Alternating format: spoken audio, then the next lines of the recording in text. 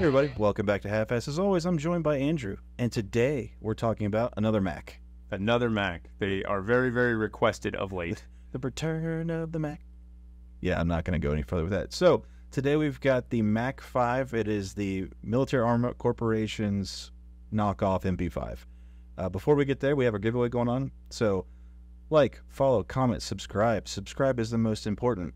For a chance to win an M17 surplus, super rare gun, super expensive gun, and when we hit 10,000 subs, we're sending it to somebody, as long as you're of legal age and can own it in your state. But let's go ahead and dive straight into the Mac. What are your thoughts? So, we, unlike most guns, because a cloned MP5 has been done before A few times. We decided this time we were going to take the gun apart. We were going to go through it piece by piece alongside of a real MP5, and we were going to see what is actually different. And the big reason was that when I spoke to the guys at Mac about this gun, they told me that it was a part-for-part exact copy. They even said that they got their hands on some old HK machinery that they were making these guns on. So they said that it's as close to a real MP5 as you can possibly get.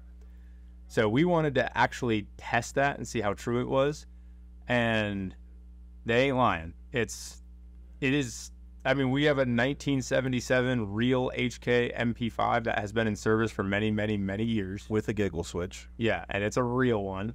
And it is almost identical in every way to that gun. So, before putting hands on and actually getting down range with it, manual of arms on this thing is identical. Identical. The grip feels identical. The switches feel identical.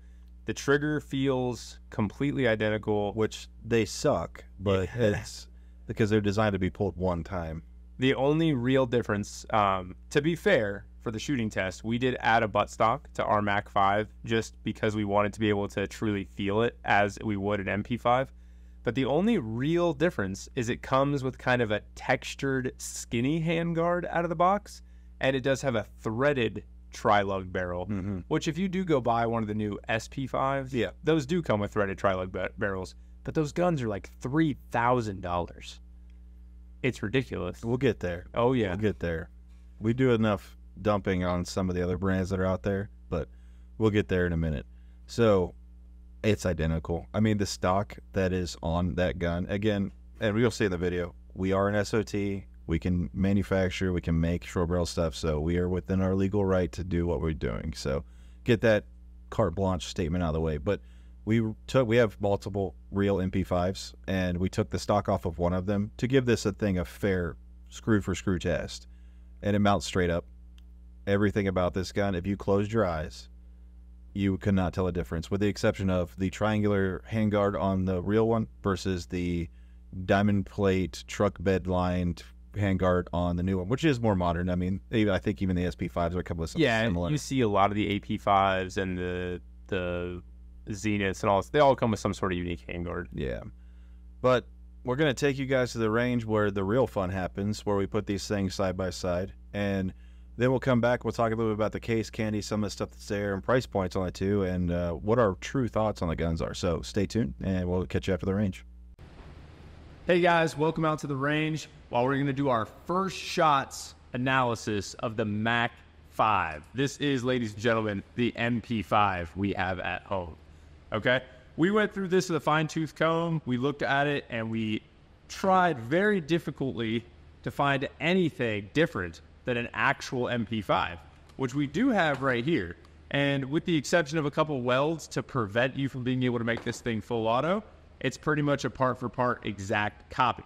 But how does it shoot? That's the question we're out here to figure out. So we're going to compare it in the only true fair way with a real, true HK MP5. Let's get the first rounds downrange. We're going to be using Mac magazines in both guns just to give the magazines as fair of a test as possible to see if they're truly reliable.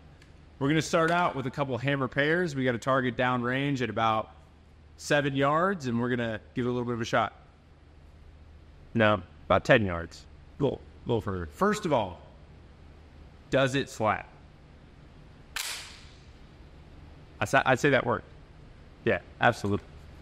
All right. Let's get Zack on the shot timer. See Is the trigger nice? Does the safety work? Everything seems to be in order. And let's see if we can get a nice clean double tap.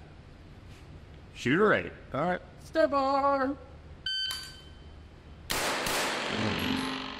181.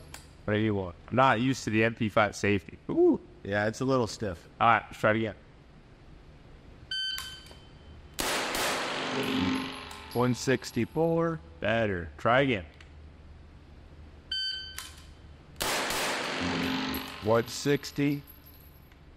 Again. 133. If you could get your second shot on the alpha, that'd be great. All right, let's go. 1.5. Bag ran great. There's virtually no recoil, but no MP5s have recoil. Man. The trigger still is that stereotypical spongy MP5 trigger, but it does feel good. It does feel good. It's got, you're to the wall pretty quick. And then it's got like that spongy break, but it works. Let's try the exact same drill with the real MP5, see if it feels any different at all. Does a real MP5 slap? Of course it does. All right, let's get me on the clock. Shooter ready. Stand by. That was a little quicker. 137. Okay. The trigger is a little different in this gun. I was able to get faster split time. Yeah, that wasn't the intent, but you're just a really fast shooter. Really fast. Okay. Yeah. Let's slow that down a little. Let's try to get more of a fair comparison. For the YouTube gods especially. Okay. Shooter ready. Stand by. 157. 157. One more time.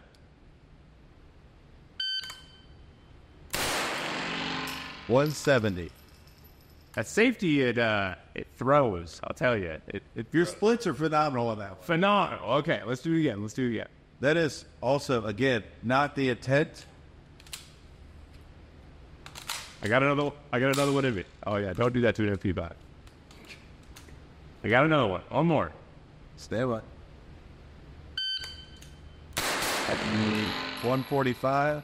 145. Does it seem like I am a little faster with the real MP5? No, your splits are around the same. I wonder if it might have anything to do with the fact that this gun's been getting broke in since the 80s. I think that that one was manufactured in 1977. I think that one, just the fire selector on it, is just well broken. It's well broken. Let's go for a clean headshot. Let me adjust my diopter here and go for a nice, clean headshot. All right. How fast for a headshot? Shooter ready. 140. I think I shot him in the ear. No, just shot him in the chin. All right. I see what you did there, though. All right. They feel exactly the same. Tell that to the camera. The safeties feel almost identical. The trigger feels almost identical. Maybe the real MP5 has a slightly better trigger, but a lot of that could be explained simply by just saying that this gun is from the 70s and it has been shot tens of thousands of times. I think we need a little bit more rounds. I think we're going to do a couple build drills, couple failure to stops, and see what we can make out of it. All right, we got a couple more mags loaded up. We're going to do a few build drills. We're going to do a few failure to stops. Now, just so everyone does understand, we are an SOT, and we went ahead for a true fair comparison. We threw a real HK buttstock on here just so it would feel identical shooting both these guns. When you do pick one of these up, it does not come with a stock, but it's compatible with all HK parts. We have literally taken this thing apart piece by piece. It is almost identical in every single way to a real MP5. So any braces, any upgrades, any hand guards, anything like that you have will go right onto this gun, plug and play. Let's get a few more rounds downrange and let's give it an honest assessment back at the table. All right, we're going to try failure to stop. Forgot the tie. Okay. From the highway. Old school, like the 8. You're right. Stand by.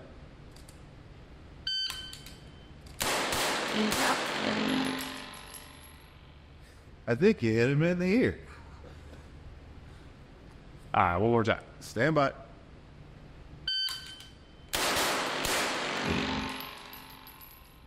Those were good hits. Do that. We got 6. I have 2 more. Just gonna go for that double tap in the chest. Shooter ready. Stand by.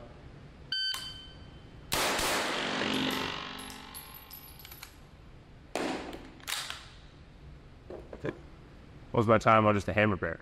147. Get a little faster. No, you're not. No? You're still over another round. Completely consistent and identical, as if these guns are exactly the same? Yes.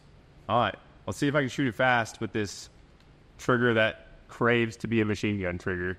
But it's not. But it's not. It is definitely not. You cannot go to the giggle switch on this gun. No, it says F, but F just means Foobar. sure. I was trying Shoot right. Shoot right. Stand by.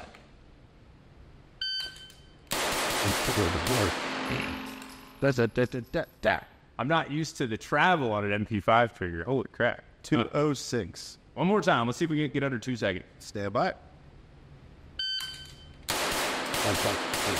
Morning, John. I'm in 2-gun mode already. 238. 238. Oh. Redemption. So those are real HK mags. These are the real HK variants. Yeah. Which they feel identical. All right. Shooter rate. Stand by. 186. 186. I got 4 more. The Dickin drill. I'll just But you have to do it from the. You have to do it all in the head. 4 slow controlled headshots. No, 4 as fast as you can go, but still hitting all heads. 4 headshots. Let's try it out. Stand by. Shooter rate.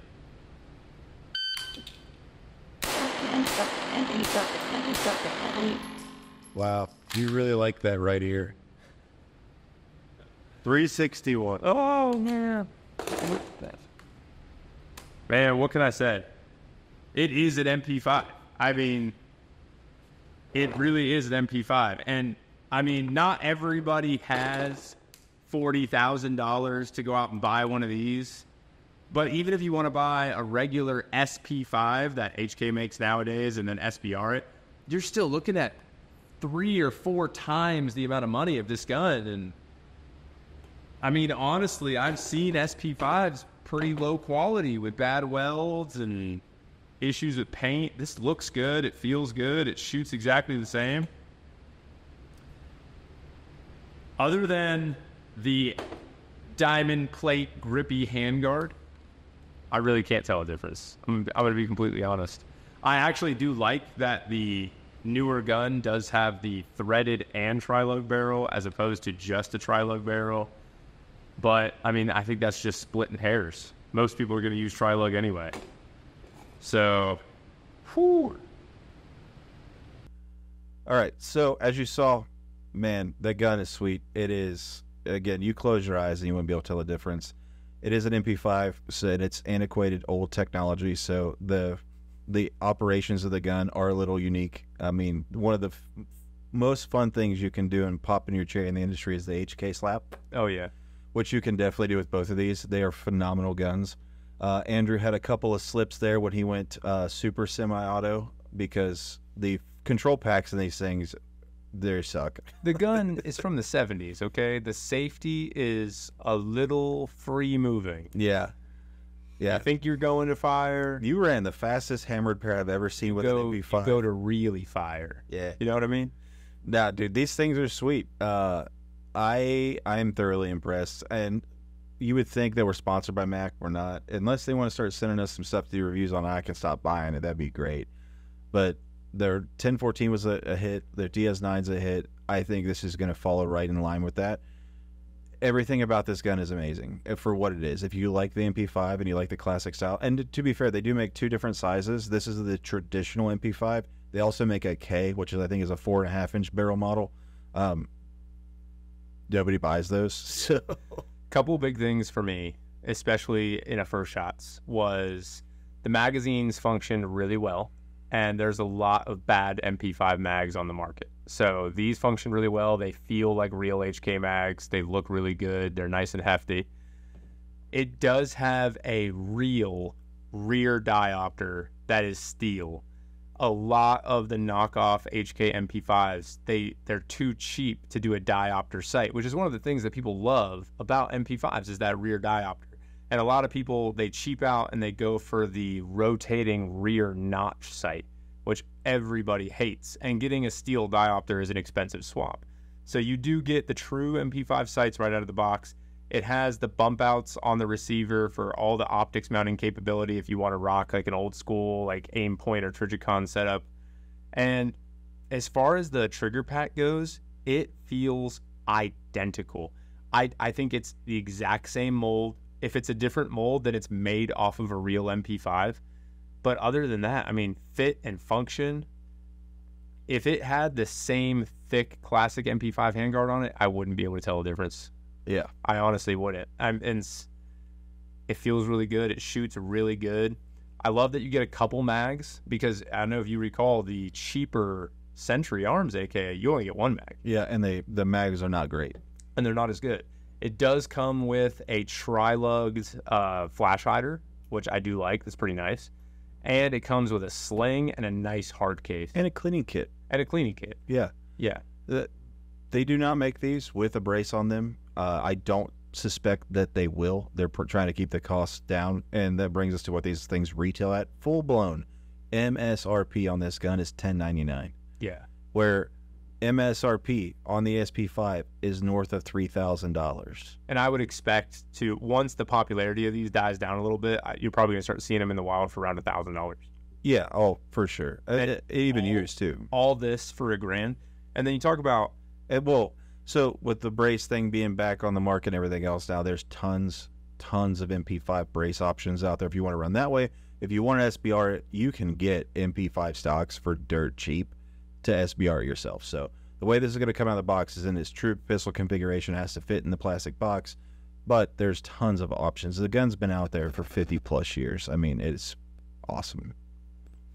I really liked it. I really did. I know that the MP5 is kind of like a dream gun for a lot of people. If you're an 80s kid and watch any Chuck Norris, Sylvester Stallone, Bruce Willis action movie, MP5's got to be in there, man. The MP5 is hyper reliable. Yeah. It has virtually no recoil. It shoots the ever popular and affordable and available 9mm. Mm-hmm. The only negative thing you could ever say about an MP5 is that reloaders hate it because it bends the brass. But other than that, it's great. And then the operations of the gun are a little clunky. Sure, but that's just to get used to the manual arms. 100%. You're fine. The guys it's no clunkier than an AK. So exactly, and guys have been using these in combat for years and years and years and years with no problems. Our local SWAT team, I think, still uses MP5 SDs. Yeah. The one thing I love about this gun is we had our gunsmith pull it apart and actually look at it, get out the tools and measure everything out to make sure it is truly a screw-for-screw copy, which a lot of manufacturers tout. But the only one that truly is the HK SP5 because it's just as a commercial model. Well, no, the SP5 is not a copy. It is specifically designed as a new gun that can never be full auto. But uses the same bolt, uses a lot of the same internal pieces and parts. This thing, you can go swap just like you can with the Mac 1014s and the Mac DS9. It will accept all OEM parts from HK. So, and I point that out for a reason. One of the biggest draws for a shooting range is having a legit MP5. There's parts galore. Oh yeah, and cheap, even brand new stock. So you can run, if anything breaks on this gun, there is an overabundance amount of parts and replacement pieces that are out there that exist for the gun. To the best of our knowledge, it looks like every piece of a real MP5 is in this gun. And it looks like what they did is they may have welded one or two extra little bits of metal in a couple places that would technically interfere with full auto trigger packs if you tried to install one. But we're not going to go any further down that hole. But they're pretty easily identifiable and, files are cheap at Home Depot. So. Oh my God, I'm gonna have to bleep all that out. Well, we're done rambling. We'll catch you guys next week for our half-ass professionals. Yeah, I mean, I don't know how to end this. Hey, if you guys haven't checked out our new series, Budget Gun Breakdown, we're putting new videos on there every week. Make sure you check that out. It's not, the cool new releases, all that fancy, flashy stuff like we talk about here. But, it's kind of fun to talk about some old guns, maybe some ones that we find kicked around or maybe beat up old used stuff. Things you could be on the lookout for next time you're traveling around the country, maybe pop it into random gun shops. We talk about a lot of the secondary market stuff too, and the fact that take advantage of used guns, deals, things like that exist. So there's tons of affordable options out there. And we also play around with guns that are affordable / may not have heard of before. Yeah. And we're running through their paces, see how they do. So if you guys have any more suggestions for any half-ass videos, or if you check out Budget Gun Breakdown and you have any suggestions for us there, please leave a comment down below. We do listen to your comments. You'll see in most of our upcoming Budget Gun Breakdowns, a lot of them are actually viewer-requested guns. So absolutely. Check out our videos, leave a comment, and we'll see you next time. We appreciate the support, guys. See you next week.